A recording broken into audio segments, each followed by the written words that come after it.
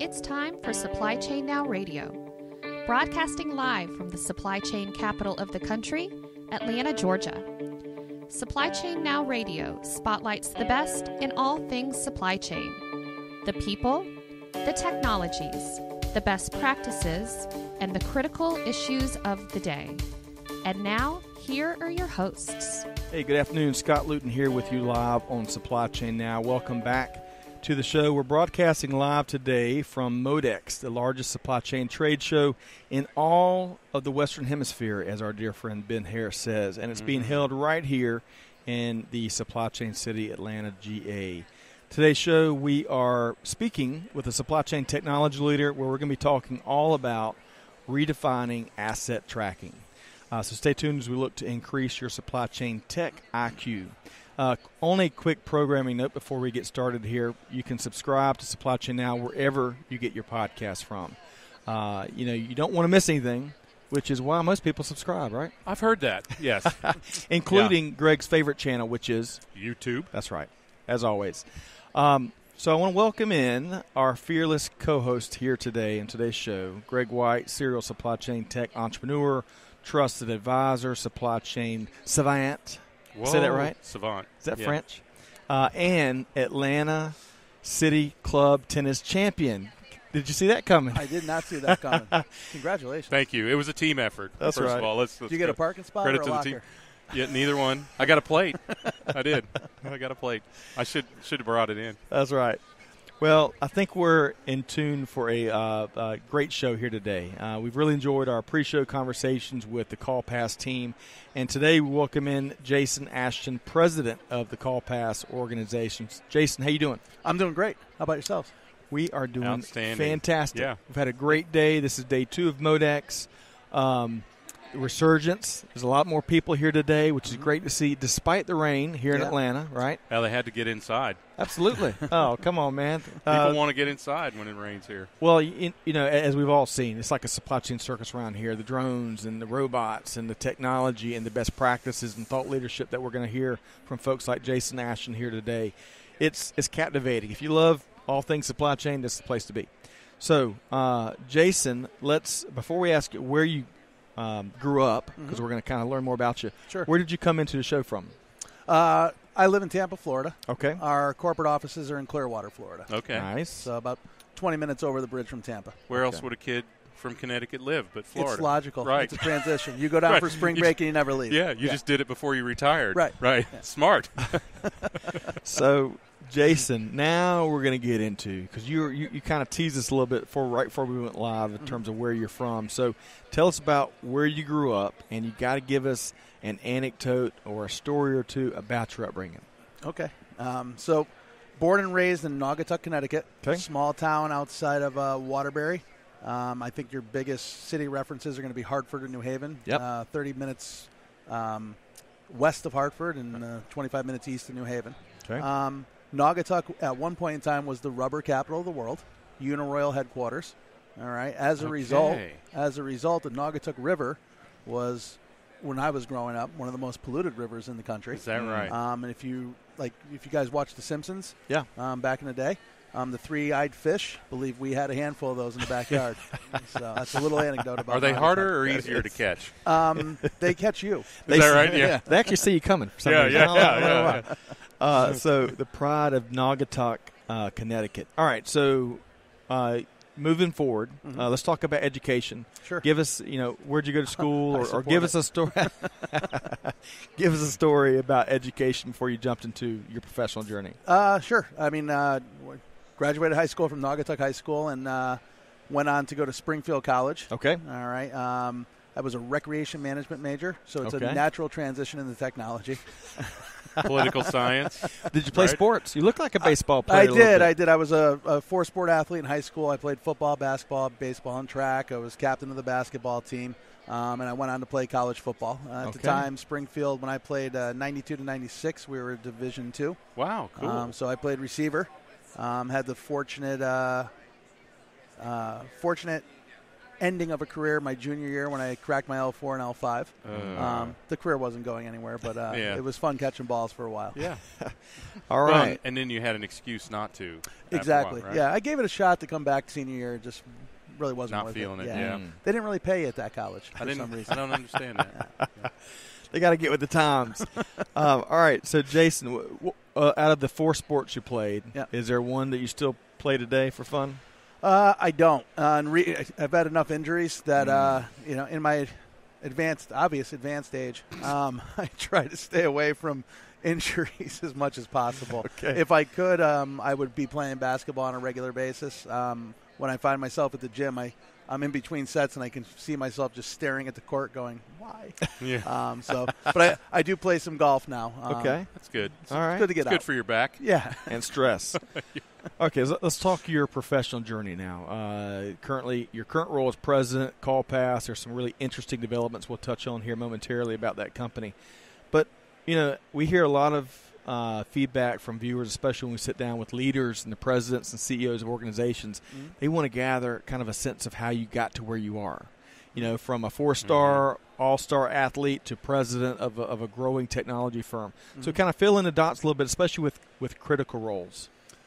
Yeah, so it definitely wasn't a straight line, and it certainly wasn't something I grew up with saying, hey, I can't wait to be the leader of a technology company. And, I mean, again, high school in the late 80s, early 90s into college, I mean, when I was in school, the Internet wasn't a thing. Going to the computer lab was really just going to work on a brother. Oregon Trail. Right, yeah, you're just running your reports. So tech wasn't a thing for me when I was growing up. Like I said, I was a recreation management major. I had the vision that I wanted my life's journey to be, working in resorts, putting on activities, and just having an overall good time.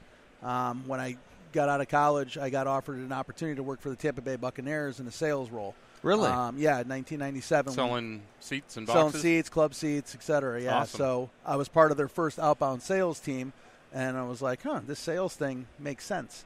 All right, and sell something, get a check?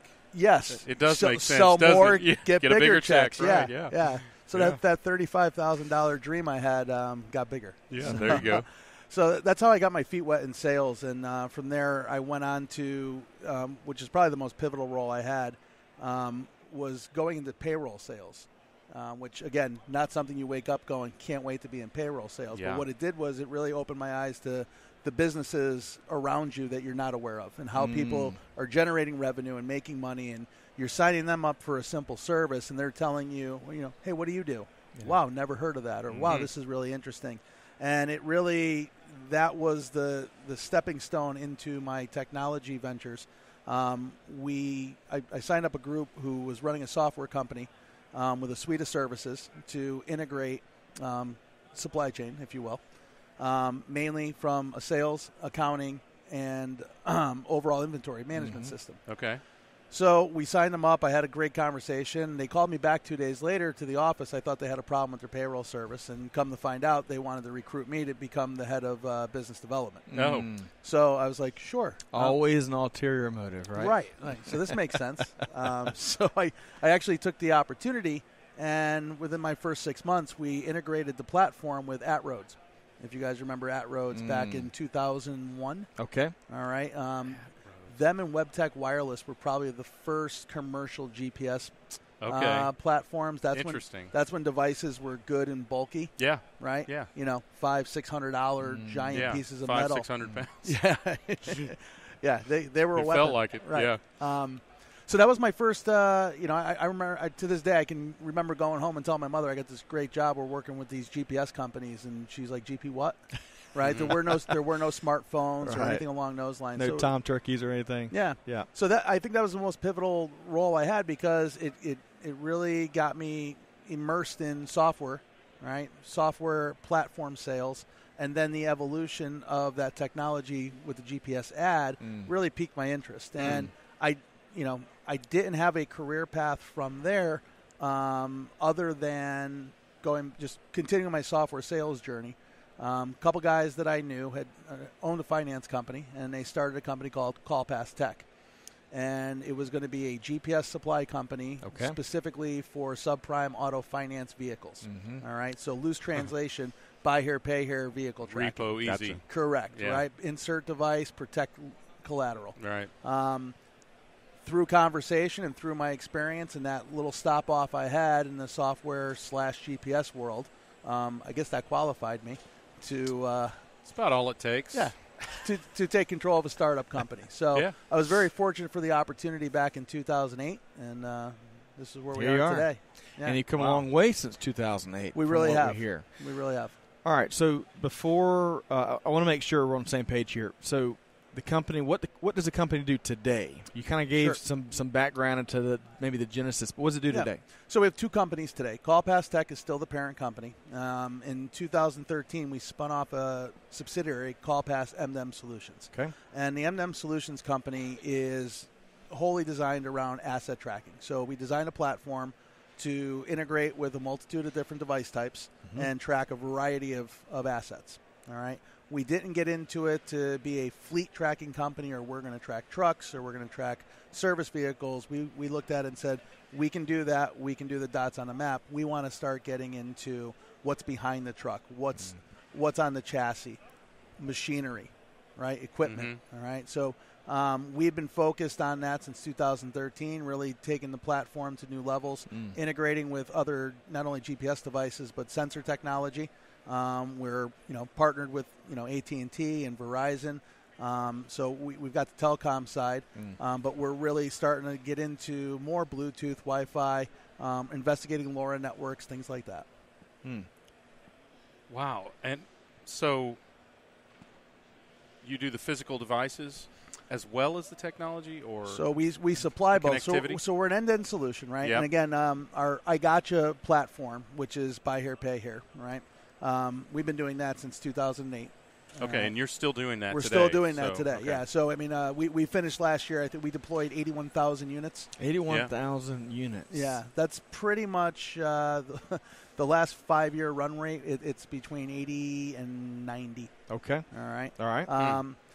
That's how many, well, I mean, of your customers, that's how many buy here, pay here cars. Yeah, so I got about 6,000 buy here, pay here dealers or finance companies that are still utilizing our service to some degree. They might not be active customers, but we're still servicing their devices. Got it. And if you take both platforms, our asset tracking platform is an acronym. It's LANA. Okay. All right? So LANA? LANA. Okay. All right. Like Lana Turner. Like Lana Turner, yeah. We tried to use her likeliness for the logo. It didn't work. Her children didn't appreciate that like they should, right? So if you look at both platforms, we Lana is watching. Yeah. Go make your payment. We have deployed over 8,000 units on both platforms. Okay. 800,000 units on both. 800,000. 800,000. Yeah. Sorry. Yeah. Wow. 8,000 sounded good a couple years ago. 800, comma 000. Gotcha. Yes. Yeah. Wow. Well, so the walking through the hall. I think he's described a lot of it, but there's probably it sounds like you've got a core to your business, but there's lots of peripheral problems that it sounds like CallPass. Yeah, this is my favorite question is and I think I tipped my hand a little bit earlier, but if I'm walking down one of these walkways or through the halls in my business, what is the pain that I'm feeling? What are the keywords going through my mind that would have me go, oh my gosh, I need to call CallPass. Yep. Right? Yeah. So what is the problem that you solve there? I think the number one thing we do when it comes to asset tracking is solve the utilization problem. All right. What we find when we're talking to our customers and potential customers is the term high value asset can run across a myriad of different products, right? Or machinery, equipment, whatever the case may be. Whatever, yeah. Right. And what happens is you have this turn rate, and the turn rate is tied directly to profitability. All right. And if you're not profitable, you can always go back and say it's because XYZ wasn't where it was supposed to be, or if XYZ was where it was supposed to be, it's generating revenue. Yep. And if you go back, and you guys been in supply chain for a long time, just go back to the initial fleet tracking aspect of things. Dots on a map. I want to know where my vehicle is. Yep. And then that evolves to we can get some diagnostic information off of this, so we can actually start, being more efficient with our fuel and our tires and everything. Well, the assets kind of got left behind, right? And I'll use an example. We do a lot with scrap and recycling companies, all right? Those bins, right? Oh, yeah. GPS technology, there was always that aspect to it from an asset standpoint of, hey, what happens if it gets stolen? Hey, what happens if it's lost, right? Yep. And then the ROI was the simple math of, hey, that cost $10,000 to build. You have 100 of them, therefore you have X on the books, right? Mm-hmm. If I put this device on it, I'm going to protect you from the loss. Yep. We like to approach it slightly different, right? Yes, that has value to it. It costs you $10,000. But that's supposed to be on a job site Monday through Friday, and it's supposed to be generating revenue, all right? And even if it's $1,000 a week, all right? Yeah. Well, at the end of a year, that's $52,000 in revenue. Now you have 100 of those, all right? How many were on their job site 100% of the time, all right? So if you're walking down the hall and you have that problem, utilization is typically the number one problem we solve. You know why to call CallPass now? Because it's crystal clear to me. Go ahead. No, I think he just laid it out. Yeah, no, I get it. You know what I mean? Yeah. So let's I want to dive a little bit deeper. So I am by no means the asset tracking expert. So we're going to pick your brain a little bit more on that specific topic. Before we do, one of our favorite questions as we sit down with these senior leaders, presidents, and CEOs is, where do you spend your time, Jason? Because a lot of folks make assumptions, right? Yeah, I mean, everybody thinks the president is a job. Yep. But president could be a multitude of jobs with a multitude of specialties depending on what your gifts are and then your team's gifts. So what do you spend your day doing? Don't you dare say playing golf. I wish. That'd be great. I spend a lot of time in the office. I really do. Most of my time it's around planning, implementation, training, rinse and repeat. Yeah. Right. We got a great staff. We're a growing company. We just crossed the 45 employee mark. Okay. All right. So we're still a small operation, but all big companies start small. Yeah. Small, robust, nimble. All the above. And we've got massive partners, and you see how quickly or how nimble you really are when decisions can get made like that. Yes. But I spend a majority of my time just rinsing and repeating the strategic vision, making sure everybody is trained properly, and we can implement and go to market. Love it. Okay. How many folks, out of curiosity, in the Tampa office? I mean, we talk a lot about remote enterprises these days, yeah, right? So. I'd say out of the 40, we have 46. I'm going to go with 39 in the home office. That is a big share in the office. Yeah. The office, the environment has changed over the last 3 years. We spent a lot of time over the last 3 years really kind of changing the corporate culture and what the office environment was like. When we were a smaller it was all sales. It was all sales all day, so very phone room oriented. Yeah. Not quite a boiler room, but close to it. Everybody there was coming in and pounding the phones, right? Yeah. But now with the applications as robust as they are, we have a tech team in-house, right? We have a VP of engineering now where we didn't have that before. We're integrating all these new products and services, and our customer support has been built up as well. We've, I think we're 6X what we were 2 years ago just on customer support, right? So, having everybody in the office, it's building a camaraderie. It's actually people smiling coming to the office. And with the technology, like you said, I mean, you're a team's meeting away if you're remote. Yep. How as you think about how the culture has changed, I wonder how much the product or the output of the product has changed. So, in 2008, it was pretty simple. Yes. Where's the car so we can go get it if we need it? Yep. Right? Single use case. But there's such robust data available through these GPS devices now.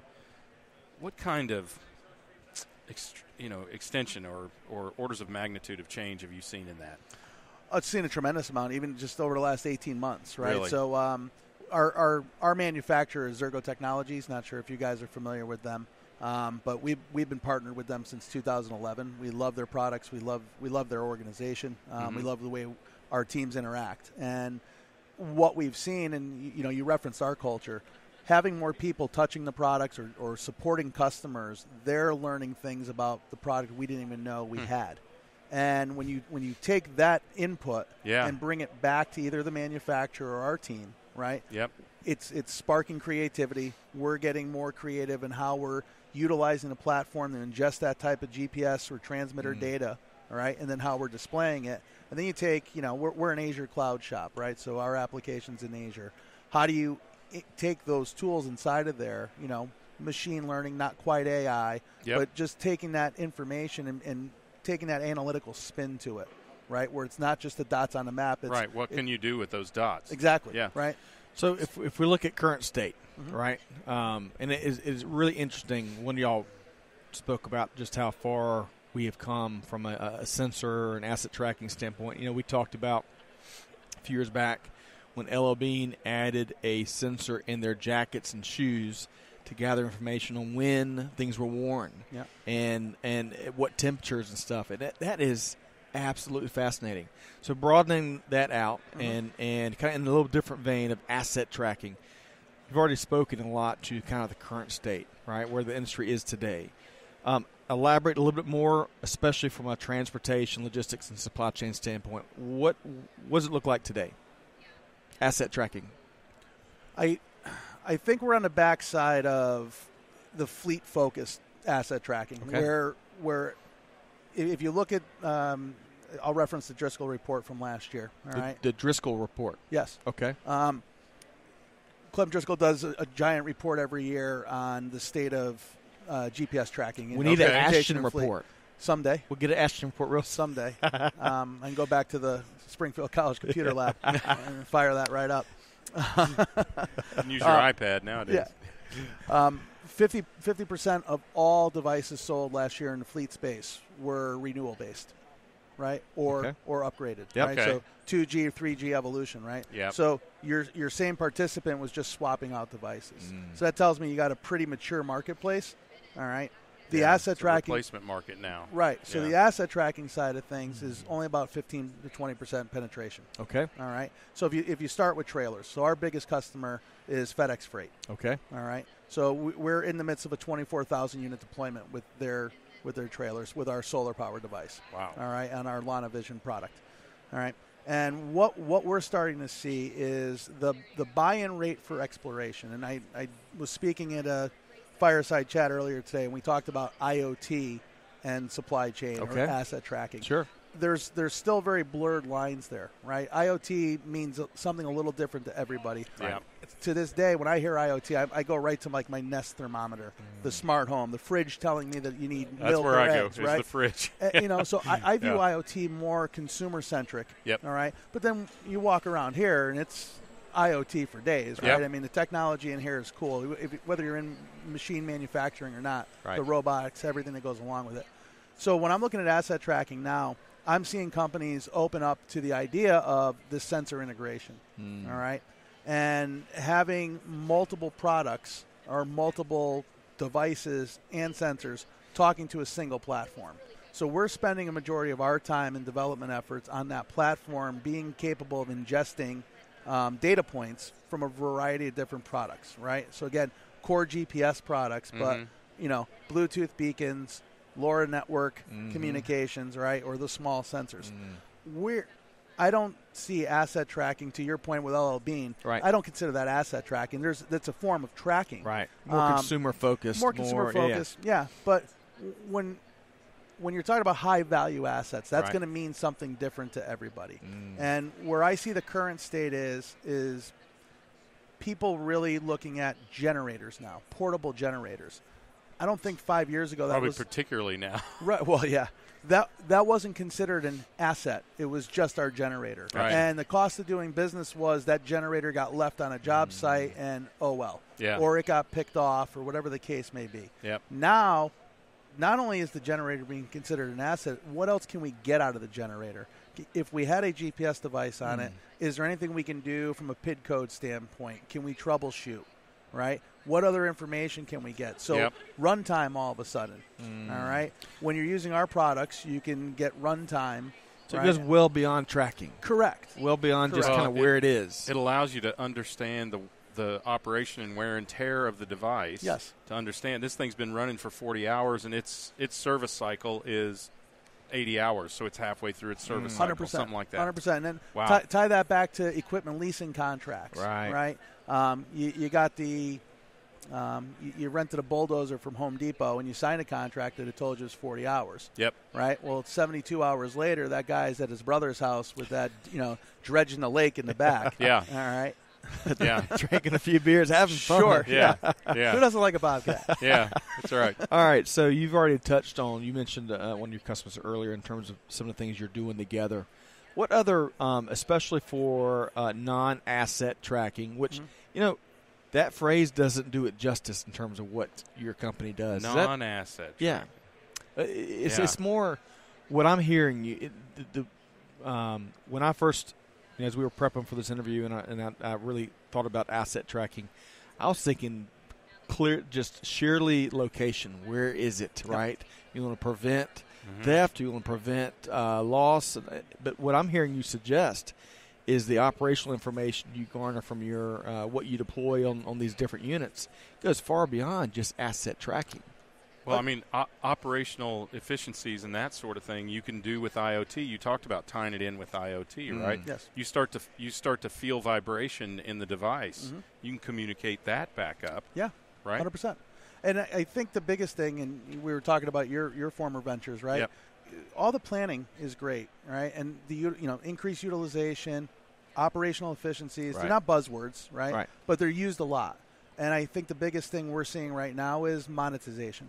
How am I monetizing my asset? Whether that's a trailer, whether that's a 40-yard Right. scrap roll-off container, Right. Yeah. all right? Or if it's a generator or something along those lines. If you got Or a bulldozer, which is my favorite. there you go. That's Sure. my favorite example. Yeah. If you got 400 hours a week, are you fully utilizing that piece of equipment for 400 hours a week? Absolutely. Yeah. And what we're seeing is companies are still kicking tires on technology. I was at a leadership conference, and somebody made a joke from AT&T that the door swung open one day in a tech meeting, and a guy walked in and said, "Hey, what are we doing with drones delivering pizza operated by blockchain?"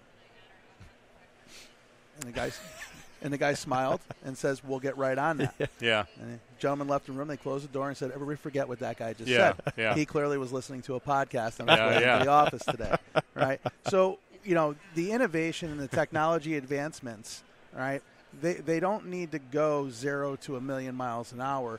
If you think about just the last 10 years, 10 years ago, where was the iPhone? Yeah. Right? Right. So the leaps you're going to make naturally in the last, in the next year to 2 years with all this technology and all the sensor integration, that's where I see asset tracking really going. We have a product that we're in test phases right now, created by Zergo, all right, which we think is going to really change the transportation game when it comes to load recognition and surface volume recognition inside of a trailer, right? Door opens, immediately takes an image, and gives you a calculation of what the percentage of surface volume is, either full or remaining. So what do you do with that percentage of surface volume? You estimate whether they've made their first drop or depending on what stage of the cycle it is, right? Yeah. So if let's just say it's at a dock and someone says, "Come pick this up." What if you, instead of sending somebody out there, hitching it and driving it across country, what if you could have pushed a button on an application and saw that it was only 30% full and that load shouldn't have left the dock? Got it. All right. So on that we note, need to connect you with somebody we know, by the way. okay. Convoy. So let's move from current state to future state. So let's talk about, and you've already kind of touched on some of this stuff. Clearly, as an organization, you're already planning kind of for what's next.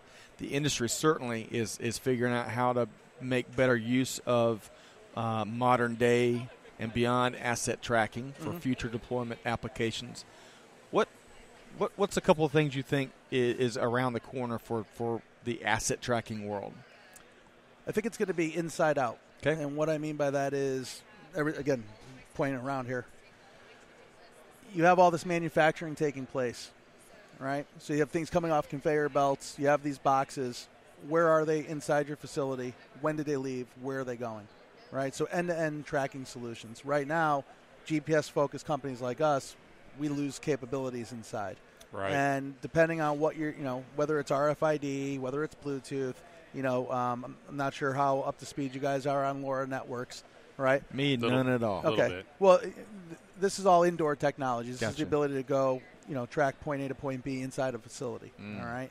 So which is rapidly changing with 5G, as we've talked about in previous conversations. And Bluetooth and IoT devices and things like light fixtures and things like Yes. that, right? Because you need 3 points to triangulate off of. Correct. And with GPS, it's sometimes blocked, and in the taller, or in this case, the deeper underground this building is, the harder it is for GPS to be accurate. Absolutely. So you have to use other waypoints to help triangulate. I like that, Greg. Man, you looking for a career? Obviously not. He waited till episode 3, whatever this is going to be. Yeah. To share some of this stuff, man. It's great. We got a spot. Well, for you. at my last company, we used that because we were tracking the work in a warehouse. Yeah. Or in a tall building, and we had to figure out alternative ways to figure out where you are.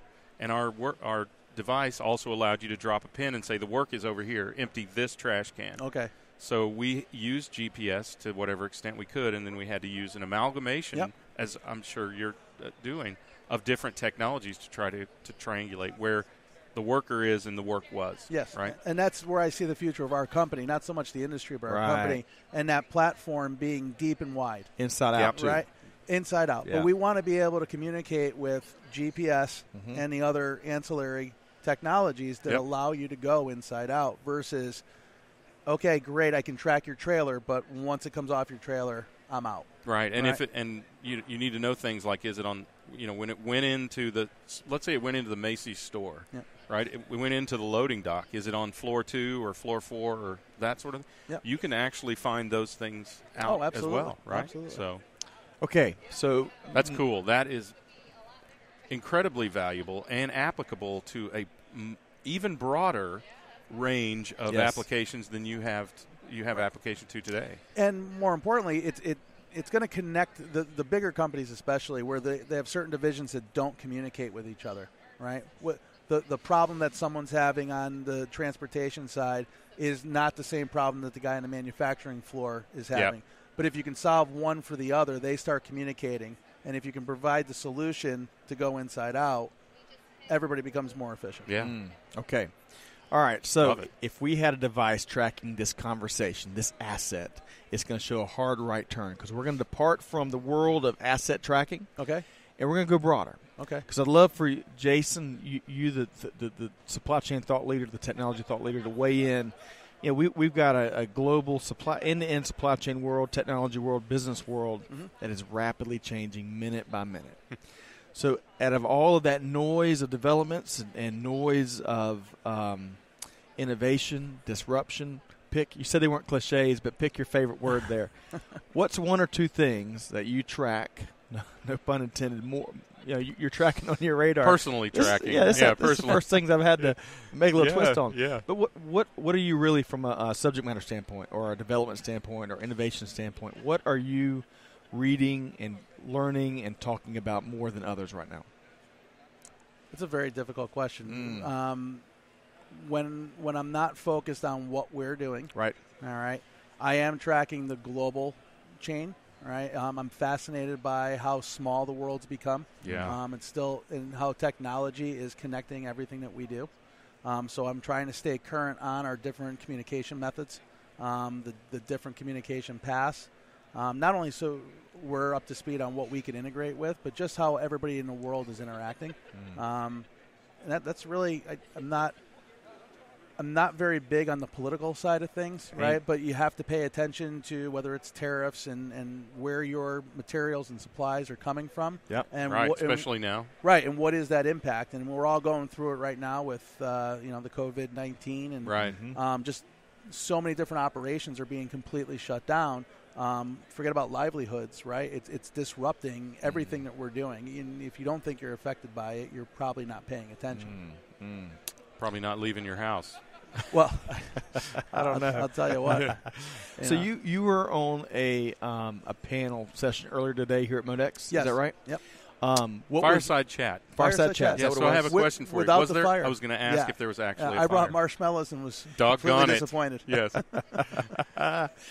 Who was it? What was the general theme of the fireside chat? Was it drill down on asset tracking, or was it Yeah, it was very specific to asset tracking and kind of what we're talking about here.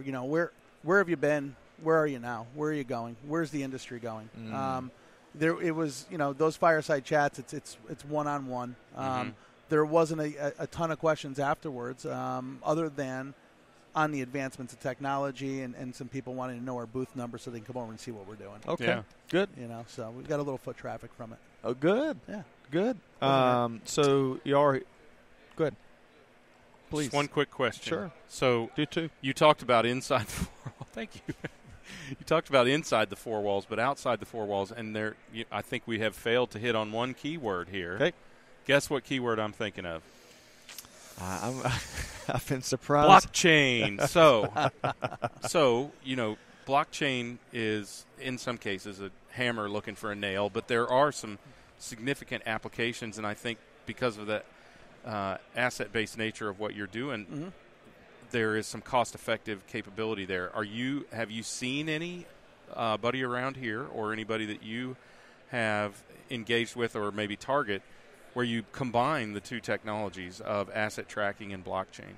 So I haven't seen anything here yet. All right, I haven't walked the show. That's really what tomorrow is going to be for me. But again, you got to remember, I have a recreation management degree. I'm not the tech guy, right? My engineers, my VP of engineering specifically, she's very deep in the blockchain right now to see what it could hold for us. I understand the technology. I don't know how we fit into that quite yet. And you're not alone, I think. In many ways. That's right. And look, let me as a political science major, right, tell you, which is just a shade below recreational science, tell you that I think of blockchain very simply as this: it's an irrefutable record. Yes. Right. So if you think about the handoff. Let's say your old business case, a car gets repoed. Yep. It's on somebody's flatbed. Yep. Right? And you know that it's on that flatbed, but the handoff isn't recorded and isn't, it is maybe recorded, but maybe recorded on paper. Right? What all the blockchain does is it creates an immutable record that says, hey, Billy Bob dropped it off at Clem Cadiddlehopper's. Yep. Buy here, pay here. You know the Clem. Yeah, no. I've actually bought cars from him. Spot, and so I could see you communicating or facilitating that in some way. I mean, I think of blockchain in probably its simplest application, which is verification of chain of custody. Yeah, that's in the uncorruptible nature of that data. That's right. Is what's key. And in the car dealership world, think about when you go and buy a new car. Think about the mountains of paper that are being printed out, right? In some cases, still in bubble jet printers, right? If you could do that in blockchain and facilitate that chain of custody transaction from the finance company, the bank, through the dealership, through the F&I office, out the door, and you're leaving without papers. Yeah. Right? Yeah. So it's a fascinating technology, and I think there's a use case for it in everything that's going around here. I just don't know how you fit. I don't know how we fit. Honestly, that's a very honest answer. Yeah. I like that because, so often, and we just talked about it just a few minutes before we started talking to you. We have people coming, as you described. Are we using drones to blah blah blah? This right, pizza. Right. We have a hammer looking for a nail. Right. Yeah. Let's find a business problem that our customers or our target prospects are looking to solve that blockchain can integrate with your technology to solve. And this was a big conversation point in the fireside chat, right? And I referred to it as kicking tires, right? Because we were talking about sales situations, and where we see the challenges still is there's a difference between a company that reaches out to you for whatever reasons and says, we're investigating this type of technology. What do you want to use it for? We're not sure yet. We want to see what you have to offer. Versus the company that sat down and said, hey, we have a problem. Here is the problem. Yep. What technologies can we use to solve the problem? So that conversation always yields a better, I agree, a better commitment to solving a problem versus kicking tires on technology. Solution first, right? Yeah. All right. So for clearly, you're going to be talking with business leaders and prospective customers, maybe even current customers, while you're here in Atlanta with MODEX, right? Mm-hmm. I can picture your booth being swarmed as we speak, Jason. But if we should have a live cam as we're interviewing people to see if their booth is being swarmed. Yeah, they're all taking numbers and waiting on Jason while we're talking to them. That camera just caught my face going, really? You think it's swarmed? I don't think so. Well, after they hear this, though, Yeah. But for folks that aren't here at MODEX, and especially when this podcast gets published, how can folks learn more and connect with you first, and then how can they also connect with the company? Connecting with the company, I'll go backwards. Yeah. So CallPass Now is the URL, so www.callpassnow.com. Yep. All right. You can reach me on LinkedIn, Jason Ashton. My email address is jason@cpm2m.com. Super complicated. Yeah. I believe I have a Twitter handle. I'm going to be honest with you. I don't know what it is. Marketing handles that for me. Well, you've got a company Twitter. It says @callpass_CO. Yes. Erin's going to get very mad at me. Yeah. Well, you she's know what? probably listening now. And that's okay. We got it out there. Okay. So tell her to back off. Okay. And we'll also so when we publish this episode, like we do with all of our guests, because we want to make it as easy as possible. It's really important when folks come on here. We've done our homework, and we want to share this thought leadership and the cool things these companies are doing with our audience and industry. So we make it really easy. We'll tag y'all on social media. Awesome. We'll include some of these links in the episode digest, including this report you mentioned earlier. I got a new one for me. The report you mentioned, the Driscoll report. Driscoll report. That's a new one for me. So we'll look that up too. And then y'all are also on LinkedIn. I imagine, like most successful, thriving tech firms, you're probably hiring. Yep. Folks can learn more on the LinkedIn page, CallPass -M2M Solutions, which is the easy way to find your company page on LinkedIn, I believe. It doesn't sound easy. Well, we should do better. Usually Greg's a difficult one on this show. Yeah, that's a discussion between you and your marketing folks. I don't think we should have that here. Hey, we got a love on Aaron. Clearly the team.